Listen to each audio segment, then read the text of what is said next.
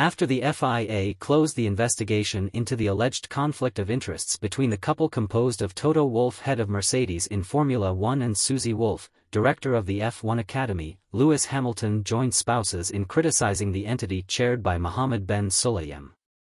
According to the British Mercedes driver, the FIA's conduct towards the couple in recent days was unacceptable, which is what the seven-time champion highlighted in a press conference this Friday. "It's been a challenging week. I think it's been a really disappointing week to see that the governing body of our sport sought to question the integrity of one of the most incredible female leaders we've ever had in our sport, Susie Wolff, without question and without any evidence, and then just apologizing at the end. Just apologizing at the end is unacceptable. There is a constant struggle to really improve diversity and inclusion in the sector. It seems there are certain individuals in FIA leadership who every time we try to take a step forward they try to pull us back, and this needs to change." What did you think of Hamilton's statements? Is the Englishman right to question the FIA investigation against Toto and Susie Wolff?